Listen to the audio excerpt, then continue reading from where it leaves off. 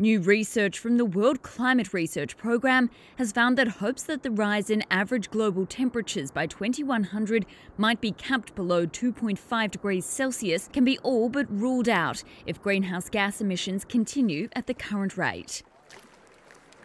The study offers the first clear progress in decades toward narrowing the range of temperature rise caused by doubling of carbon dioxide levels since pre-industrial times. Its findings show that doubling would trigger 2.6 to 4.1 degrees Celsius in average warming above pre-industrial levels, putting the lowest rise more than 1 degree above scientists' previous estimated range of 1.5 to 4.5 degrees Celsius. Co-author and climate scientist Zeke Housefather. Right.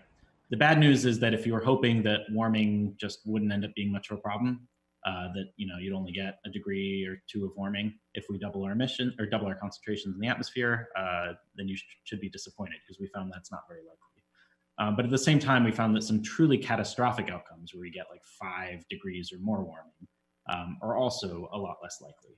And so we really found that climate change is about as bad as we thought it was, that the long-term best estimate of the amount of warming you get in this sort of doubling of atmospheric CO2 is pretty close to accurate.